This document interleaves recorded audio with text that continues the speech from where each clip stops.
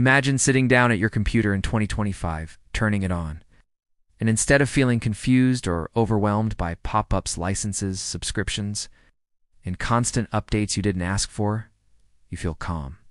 Everything is fast, clean, and under your control. That is the promise that Linux offers to beginners today. And in this video, we're going to explore exactly how Linux has evolved into something friendly, powerful, and surprisingly easy for new users. We'll talk about why people are switching, what Linux really is in simple terms, and most importantly, which Linux distribution in 2025 is truly the easiest for beginners who are just starting out. For many years, Linux had a reputation that scared people away. It was seen as something only programmers, hackers, or system administrators could use. People imagined black terminals filled with green text, cryptic commands, and hours of troubleshooting just to get sound working. That image may have been true 20 years ago, but today it couldn't be further from reality. Modern Linux in 2025 is polished, visual, intuitive, and in many cases easier than Windows or Mac OS, especially for someone who just wants a computer that works. Before we talk about which distro is best for beginners, let's first understand what Linux actually is. Linux is not a single operating system like Windows or Mac OS. Linux is a kernel, which is the core part of an operating system that talks directly to your computer hardware. On top of that kernel, different communities and companies build complete operating systems called distributions, or distros for short. Each distro combines the Linux kernel with a desktop environment, software tools, installers, and default apps, all packaged together in a way that reflects a certain philosophy or target audience. This is where beginners often feel confused. They hear names like Ubuntu, Linux, Mint, Zorin, OS, Fedora, Pop, _OS, and many more, and they don't know where to start. The good news is that you don't need to understand all of them. In 2025, beginner-friendly Linux distros are designed to give you a smooth experience from the moment you boot up. They guide you through installation, detect your hardware automatically, and provide a familiar desktop layout so you feel at home instantly. So why would someone in 2025 even consider Linux as a beginner? One major reason is control. Linux gives you ownership of your computer. You're not forced to create online accounts just to log in. You're not constantly pushed into subscriptions. You're not locked into one company's ecosystem. Updates happen when you want them, not in the middle of your work. Another reason is performance. Linux runs incredibly well on both new and old hardware. That laptop that feels slow on Windows can feel brand new again on Linux. For students, freelancers, and everyday users, this can be a huge advantage. Security is another big reason. Linux is far less targeted by malware compared to other operating systems. Its permission system is strict by design, which means harmful software cannot easily make changes without your approval. For beginners in 2025, this means peace of mind. You don't need to install heavy antivirus software just to feel safe. The system itself is built with security in mind. Now let's talk about usability, because that's what matters most to beginners. The easiest Linux distro in 2025 is not the one with the most features or the most customization options. It's the one that feels natural, forgiving, and familiar. It should guide you instead of punishing you for mistakes. It should look good out of the box and allow you to do everyday tasks without learning anything technical. In 2025, Linux Mint stands out as one of the absolute best choices for beginners.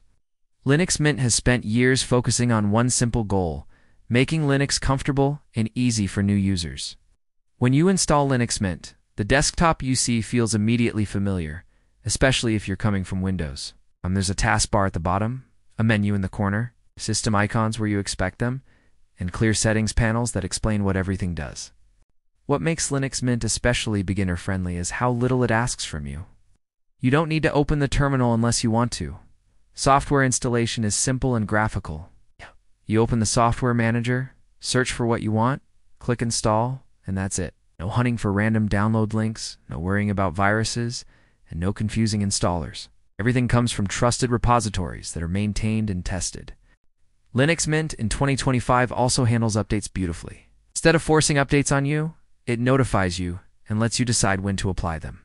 Updates are categorized by safety level, so beginners can see which ones are essential and which ones can wait. This transparency builds confidence instead of fear. Another distro that deserves attention is Zorin OS. Zorin OS is designed specifically for people switching from Windows or Mac OS. In 2025, Zorin has become even more polished. Its setup process is incredibly smooth, and the desktop can be customized with one click to look like Windows, Mac OS, or a simple Linux layout. For beginners, this is powerful because it reduces the learning curve to almost zero. Zorin OS also focuses heavily on aesthetics. Everything looks clean, modern, and professional. Fonts are readable, animations are smooth, and the system feels cohesive.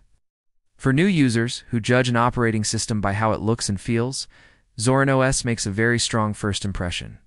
Ubuntu is another name that beginners often hear first, and in 2025 it remains a solid option.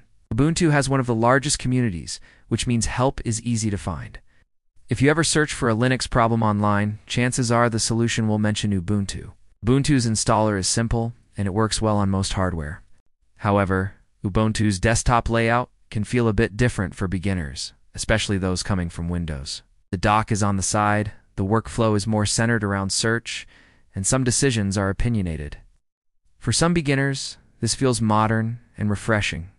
For others, it can feel unfamiliar. That's why many beginners prefer Linux, Mint, or Zorin OS, which aim to feel instantly recognizable.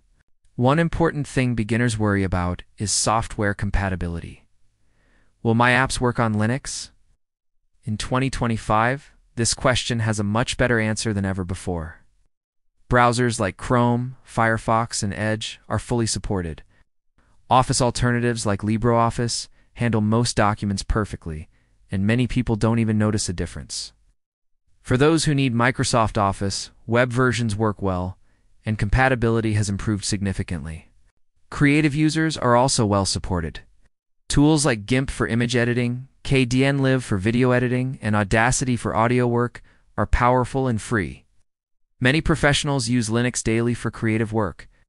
For beginners, the key point is that you don't need to pay up front for software just to get started.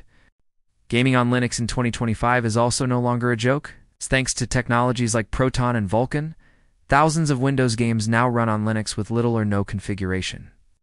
Platforms like Steam support Linux natively, and performance is often on par with Windows. For beginners who enjoy gaming, this is a huge shift compared to the past. Another fear beginners have is breaking the system.